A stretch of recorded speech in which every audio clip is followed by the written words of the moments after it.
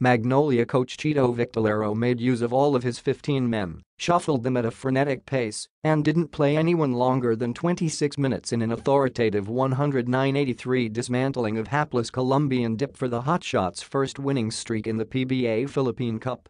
Not that he didn't see Columbian as a foe that could beat them on Wednesday night at Smart Araneta Coliseum, but Victolero was already preparing his Hotshots for a truly tough grind in the coming week that will more or less spell where they will end up in the playoffs.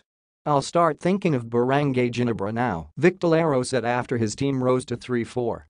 "It will be a tough stretch for us as we play 3 games in the next week. Our next games will be very important."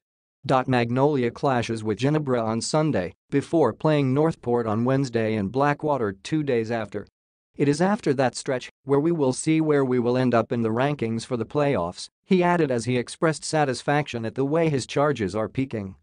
"We're getting there," Victolero replied when asked if he feels that his Hotshots game could be considered at par with the way Ginebra, which is at 4-3, is playing. "Our run to the playoffs is getting better, we are getting our rhythm. Ian Sangalang scored 16 points, Mark Barroca added 14 and Rome De La Rosa and Aldrich Ramos combined for another 22 with only 2 men failing to score for the Hotshots.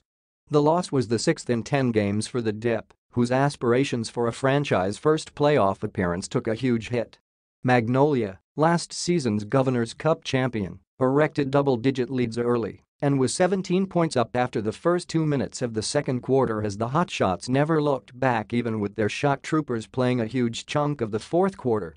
Rashan McCarthy led the Dyip with 19 points and rookie CJ Perez backed him up with 14. Jackson Corpus scored 12 and completed a double-double with a night-high 11 rebounds.